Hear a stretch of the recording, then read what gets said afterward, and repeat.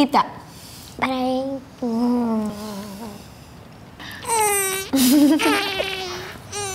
What does it taste? It's not that bad.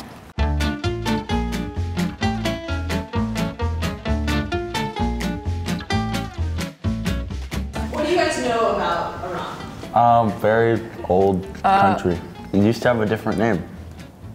What was its name? Persia.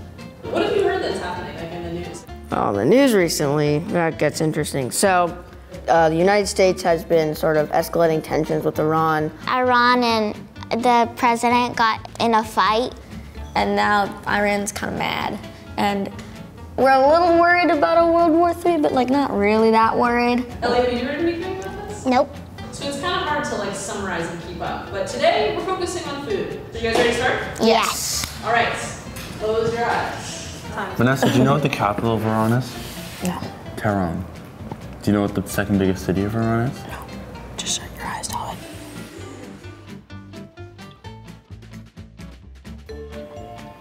A drink? Oh gosh, whoa. Okay, there's a bunch of seeds in here. Looks like lemonade. Lost it. Oh my gosh, this is really sweet. This is called sharbat, and it has like a lot of calcium and protein and fiber. I gotta tell my fitness teacher about this. It's supposed to be really good for constipation. Good to know, good to know. Oh my God, Toby, you really like that. I did. Want to try mine? No. I'm not your garbage disposal. I know. I want to save room. Oh, towel. I'm not your garbage disposal, Vanessa. Sometimes I am your garbage You guys ready for the disposal. next one? Yep. Yeah. Oh, thank you, Megan. Oh, yeah. Looks like a good rice and beef dish. Maybe lamb, actually.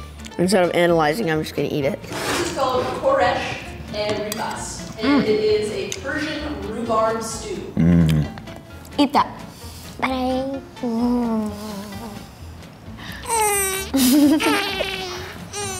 What does it taste? It's not that bad. Have you ever had rhubarb before? In a pie, yeah. I'm not a fan of the rhubarb, honestly. Like the first taste is bad, and then like the aftertaste kind of tastes like the pickles on hamburgers. Have you heard of Colombia? We make arepas, and this kind of tastes like the grainy corn coming from the arepas. So I'm like, I tried it just by itself. Reminds me of home. Tyler, are you not ready? Yeah. No, totally trash. It's hard for us fast eaters, you know? Finally, someone who understands.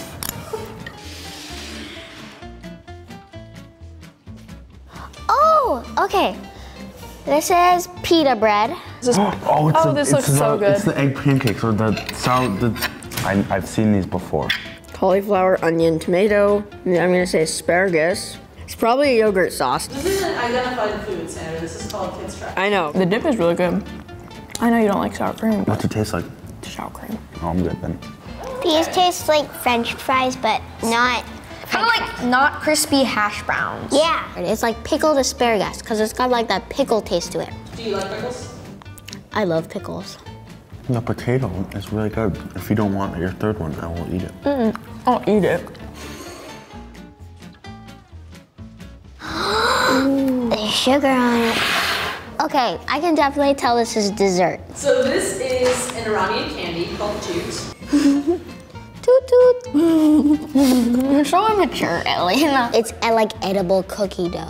Yeah, this tastes really, really close to an Indian cookie I've had before. My grandparents make. Tastes a lot like rice pudding I had at a Greek restaurant in New Jersey. Extremely specific, okay? Yeah, very specific. It was really good. I respect them.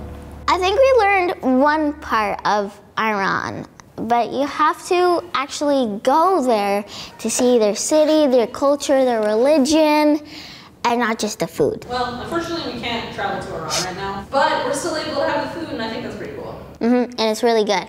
Made my tummy full. Ooh. Thanks for Thanks for watching. watching. Bye!